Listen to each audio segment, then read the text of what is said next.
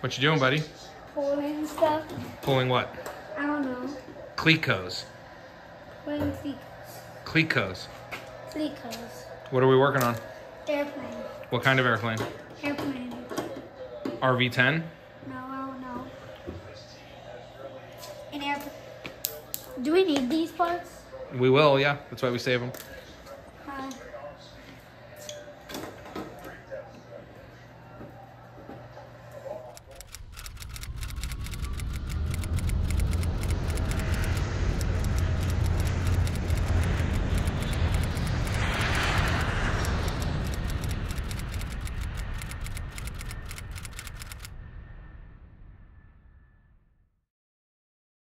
Hello. So eventually coming up, you're going to see that this gets built vertically or finished vertically on a stand. But to get it started, I just had it on kind of a work table clamped down.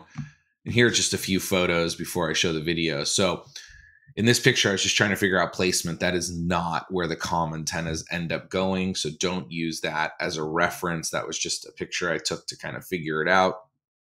But later I'll talk about the comm antennas. And then here, again, just some different pictures just in case you need for your build or to give you some perspective. This is the stand I built. I talk about it later. Again, kind of a more close-up on the stand that I built, and I'll talk about that again later in the video. I labeled these parts because it becomes really confusing which part is which, and just kind of showing for reference the size of this as it starts coming together. Hey everybody, so part 26 was a bit of a doozy. Now that I'm sort of at the end of it, it's all kind of making sense, but there's a lot of really simple but confusing parts to this. So first off, let me just kind of share with you the jig that I built here. This is just scrap 2x4, and then I just use these two holes. I know these two holes are important. I can't say that they're more or less important than these, but I just felt like I want to run bolts through this as little as possible. So I use these two holes, they're fine, and I just built, maybe 6 inches off the ground. Super simple, and it holds it great, super secure. So here's kind of what I've learned here. Pretty basic construction methods, but it's very complicated about what to dimple and what not to dimple. So first things first, there's a lot of confusion on this part right here. I have it written down. What is that? That's 1018L and R. You eventually will dimple everything on the face of it. And eventually you will dimple the bottom flange. But for right now, first thing you do is you don't dimple the bottom flange until it's on, because you want to final drill your bottom skin before you dimple. So that's what gets confusing, is basically everything on these bottom flanges will get dimpled, and you kind of question yourself as to why you're not dimpling them earlier on. But basically, you'll come back through with your squeezer and dimple them later. So don't freak out too much about bottom skins. While we're talking about bottom skin dimples, you will countersink wherever there's a second piece of metal. Those will countersink, not dimple. So don't freak out about that, because in your head, you're like, I want to dimple those before I put them in here. The second thing also is, even though this is thick, I think this was 0.4, or I think this was 0.32. So this was obvious that you were going to dimple it, but I think this was 0.4. So it's kind of right on the edge. I test countersunk a few holes and I wasn't happy with it, so I went back, I dimpled it. So my suggestion, and I spoke to Vans, and Vans was like, well, you can kind of do either one that you want, because the instructions aren't super clear. It does eventually say dimple everything except the spar, which you countersink. But it's like the last sentence on the last page, and I called them before I got to that. So I went ahead and I dimpled. There's a few holes that I countersunk, but I went ahead and I dimpled this part. Obviously then, this is so thick, you're gonna countersink this. No question about it. So now there's one other part that's confusing to people, which is this part. Now, from the people I've spoken to, my understanding is you dimple all of the number 40 holes, the holes for the 3 rivets, but you do not dimple the number 30 holes, the holes for the number 4 rivets.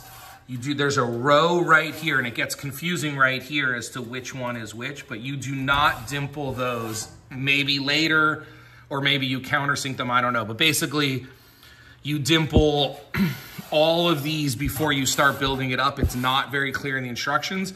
And then you also dimple all of these, but again, that's a number 30 hole, so you don't dimple that on either part of this. And then the rest of it's pretty straightforward. I had a lot of problems with these holes not lining up. It's thin metal, so I basically just had to re-drill all of them and make the holes a little bigger. But you might run into the same thing. Other than that, again, that's what slowed me down a lot on this step was, or in this whole section, what to dimple, what not to dimple.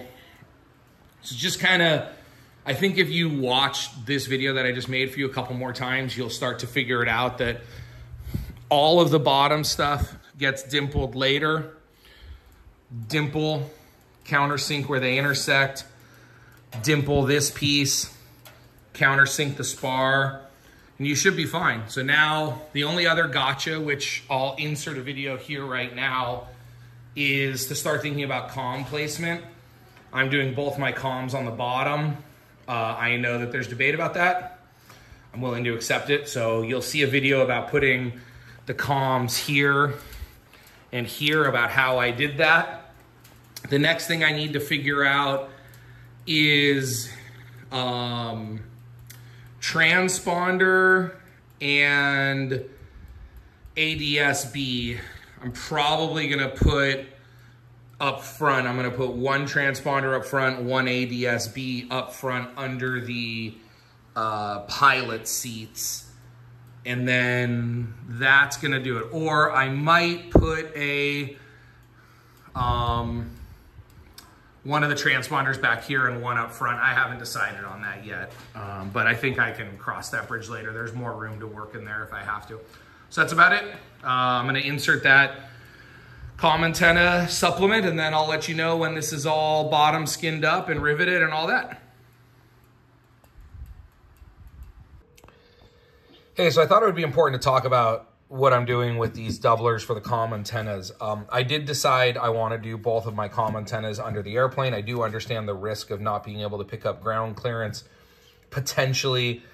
I'm doing my IFR training right now, and I've spoken to a lot of IFR pilots. They said most of the time they're just calling on their cell phone anyways. And so for the once in a while that I run into that situation, so be it. My tech counselor also said that a lot of times if you just turn the airplane like 5 or 10 degrees, you'll pick up the radio signal. Sometimes it just interferes with a building or something. So I'm willing to take that risk to not have an antenna farm on the top of my airplane. But here's what I'm doing.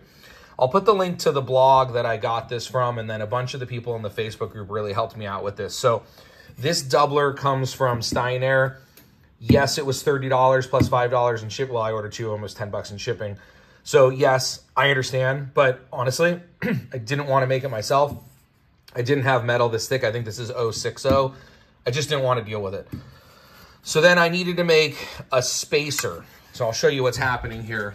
So we're in the third bay, 1, 2, 3, under the rear seat. This goes here. I lined it up with, so you can kind of see like that.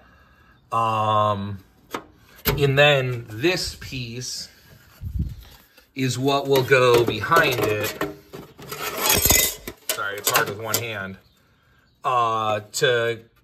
To match up with the thickness for the flange. So then now what I'm gonna do is I'm gonna create my grid here now. 1, 2, 3, 4, 5. So then I'll probably do 1, 2, 3. So there'll be 4 across the top, 5 down, 4. And then I will start, you know, countersinking and all that stuff. So then once I have all of the holes drilled in here, then I could match it up to the spacer. Okay, so in that last section, you saw the doubler for the antenna in the third rib from the left. It actually should go in the second rib bay from the left to give the 36-inch spacing from left to right that you need on the other side. I wanted to clarify that for you, so now we'll keep going. Match it up to the spacer, and then I can drill through the skin and do all that. So yeah, so that's kind of what I'm doing there. I thought that would be a good little insert for this video. Starting to come together. Hey everybody, so she done. I'm gonna tease you about an upcoming video. I recruited neighbors and my wife. You'll see some of that footage here to help me with this, but also Ken and Melissa. I'll put the name of their YouTube channel up right now. I forget the name of it. They're building a 14 here locally, and they were awesome. They came over to help me with this last section here, because this is, you just cannot do this alone. You just cannot reach around the airplane and do this alone. But section 26 is done. In the earlier part of this video, I talked a lot about the challenges that I kind of experienced here and kind of working through it. The last part that I wanted to talk about here is kind of how I did these doublers. I'm gonna put a picture up to kind of show you, but basically it's a Steinair doubler for the, I think it's the Comant Comm antenna. And then I had to create another little back piece because you could see here the flange, if you just put the doubler in, it wouldn't be flush against the flange. So you need to insert another piece there that's the same thickness as this, and then you can just run this doubler straight across, and I'm really happy with it. So I added a few extra holes. Actually, I think, if I'm not mistaken, the doubler only comes with the holes for the nut plates and a center hole here, and then I added all of the rivet holes. So I did those two, and then I'll show you kind of how it looks on this side now. So, I mean, it's stiff. Like it is, this is not gonna flex, bend, do anything. So I mated it up with this flange, and then I added the perimeter rivets, and then I added the 4 rivets here between it. It will get its ground from the skin. So we will not be painting under here. It will get its ground from the skin. Or, well, no, because everything's primed. So it will get its ground from the skin. That was something I thought about. And so, yeah, that's about it. I think the earlier part of this covered everything. Of course, if you have any questions, reach out and let me know how I can help you. You can find me in the RV10 Facebook group. The name is Ryan Gromfin. But I kind of go under Pilot Rhino in my YouTube channel. So moving on now, I'll tease you. Firewall. Firewall has been started because this took me like a month to finish this, because once I got to this stage, I could only work on it when neighbors or wife or friends were available to help. So I started working on the firewall, and that'll be an upcoming video for you soon. Bye-bye.